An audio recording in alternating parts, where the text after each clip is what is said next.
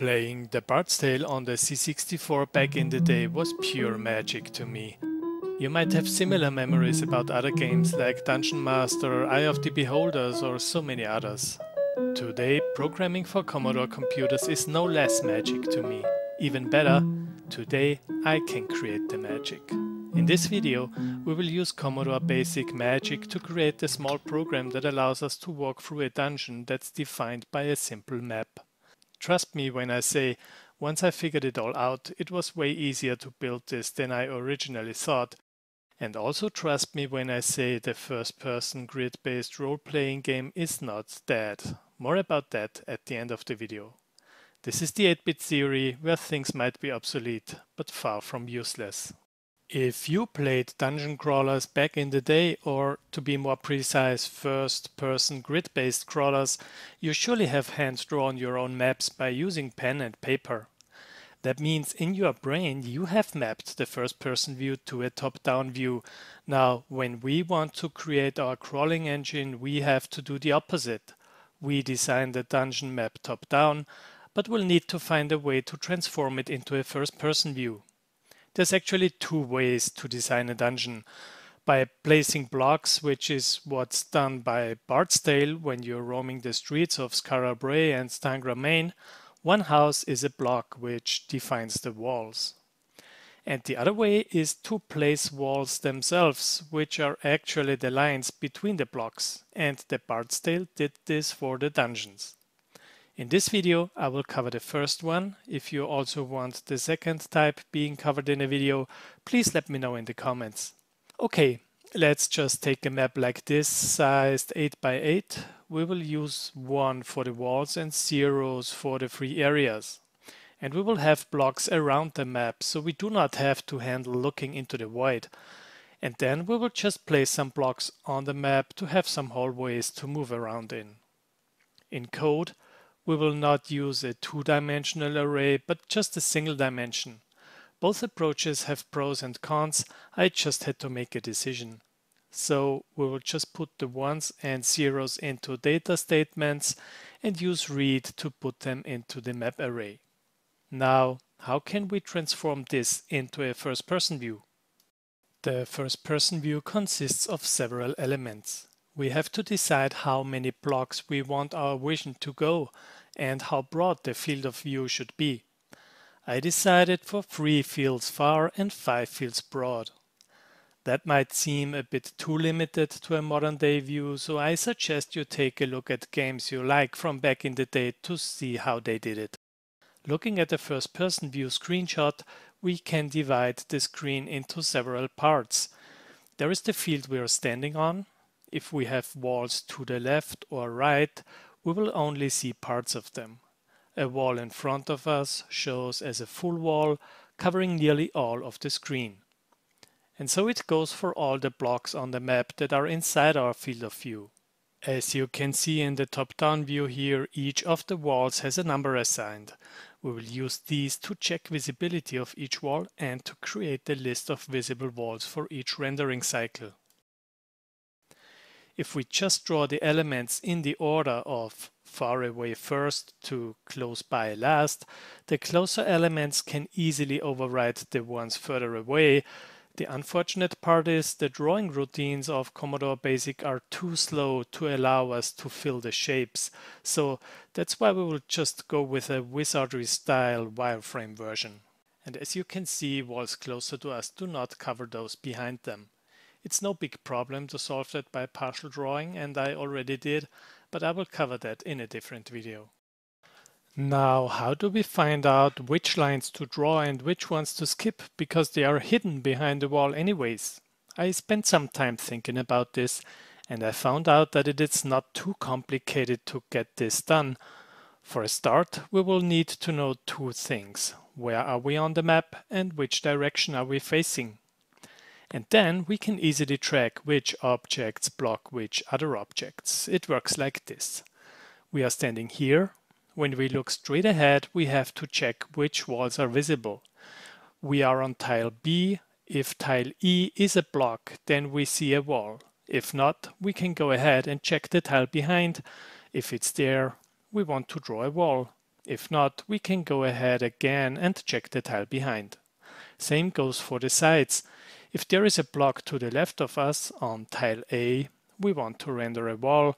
If not, we want to check if there is a block next to it in our facing direction, which is block D, and so on. As you can see, this can lead to elements being only partly displayed. Either their left side can be visible or their right hand side, or both sides of an element can be visible. So this is how we can create a list of coordinates we want to check, one after the other. As soon as an element is visible, we add it to our list of elements to be rendered, and we can skip checking the rest of the blocks in that direction. This leaves us with a tree structure like this. For the left-hand side, we check the tiles for walls 20, 17, and 13. For the right-hand side, we have 21, 19, and 16. And then we check the center. We start with the tile for wall 18, and only if this is not there, we go ahead and check walls 14, 10, 6, and 1, and the same for the right-hand side again. Then again the center, and if there is no block, we check the tiles behind. Let's look at how we can program this in Commodore Basic. We will prepare arrays of the blocks to check, then we will iterate over these and do a visibility check for each of them. When walls are visible, we add them to a render list array, we call it RL, and the next available entry is stored in Rx for render index. Now the code for checking the whole tree looks like this. After checking the values left and right, we move to 420 where we check tile 18. If visible, add it to the render list and return. So at this point, if that wall was visible, we would be done preparing the rendering already. If not, we define the next lists, the lists for checking the sides. After that, check tile number 11, just in the same way we did check tile number 18, and so on and so on. And that's easy, right? How does the visibility check work? We have 21 wall elements defined in this view. That means for these 21 wall elements we have to check certain map blocks. Here we are standing on tile 35. To check wall element number 1, we have to go 3 blocks up and 2 blocks to the left. On the map, that would be tile number 9. If tile number 9 is a block, wall element number 1 is a visible wall element. On our map, tile number 9 is not a block, so wall element number 1 is not to be drawn. But short reminder, as we have seen before, we won't check the elements from 1 to 21, we check them in the order of the tree we defined. Which tiles to check for the 21 wall elements depends on the direction we are facing. If we are facing north, going up 1 tile means subtracting the width of the map from our current position. Strafing left or right changes our position by plus or minus 1.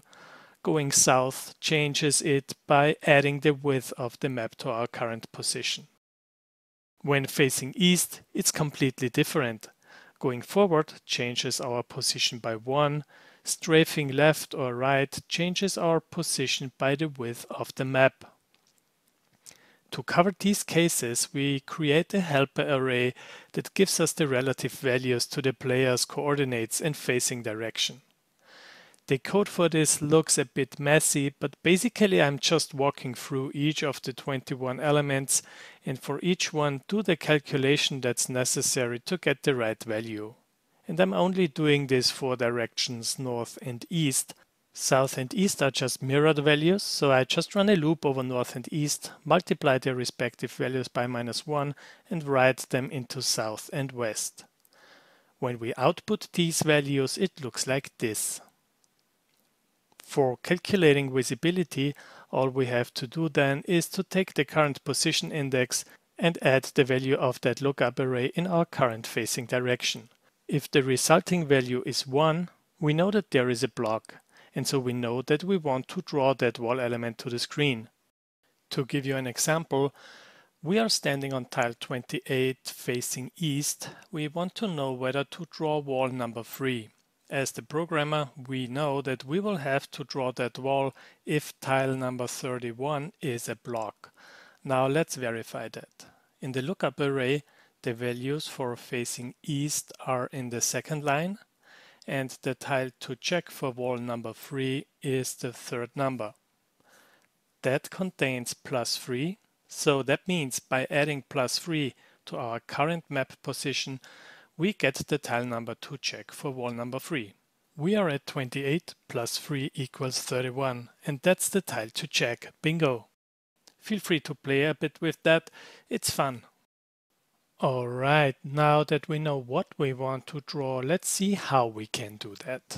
For each element on the screen, we will define coordinates. Each of the elements has a defined array position which goes exactly in line with what we did when we figured out the visible elements. The analysis of which parts are visible leaves us with a rendering list. We can now just iterate over this array and draw the respective elements. Based on this, we call the according draw method of our basic dialect of choice. On the Mega 65, the box command allows us to provide 4 coordinate pairs to draw 4 connected lines. Starting with Basic 3.5, the draw command was introduced for polygons. We can connect as many dots as we want, but 4 is sufficient for our case. Also, we will connect the last coordinate pair with the first one. This works for the +4 and also for Basic 7 on the 128's VIC-II chip. For the 128's VDC-Chip, I gave Walrus Basic 8 a try. That comes with a line command, so we draw 4 independent lines here, again connecting the last vertex to the first one. Also, note the 0 parameter here. This allows us to provide a z-axis value, so Basic 8 could do the perspective calculation for us, but that wouldn't provide a decent performance.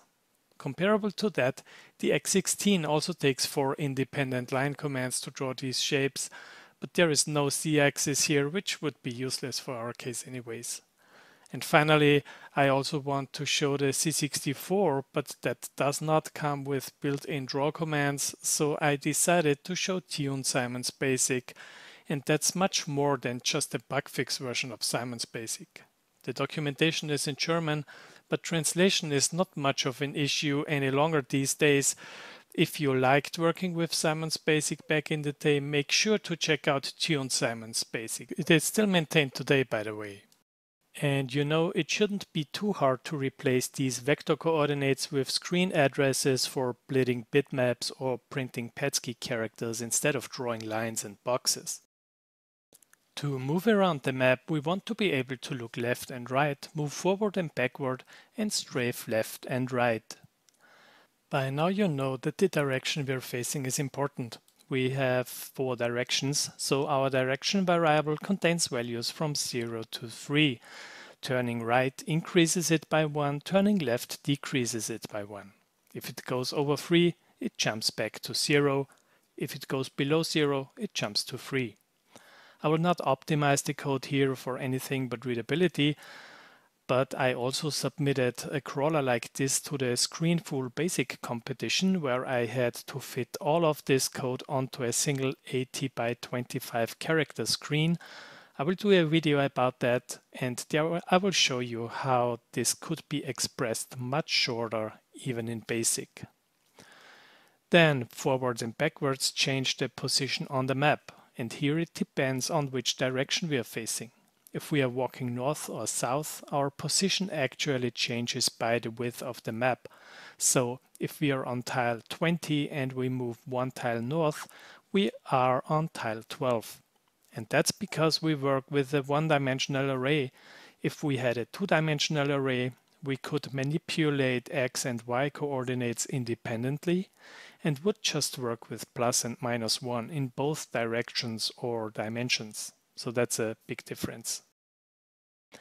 And we want to be able to strafe left and right. This also changes the position on the map, but in the other axis as our forward or backward movement. We'll do the same as if moving backward and forward, just with the position updates changed to left and right accordingly.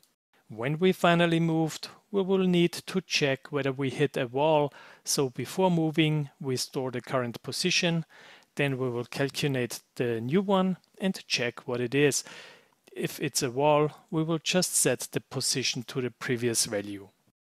And with that, our program is complete. I hope I was able to explain well enough so you agree that this was actually easier than you initially thought.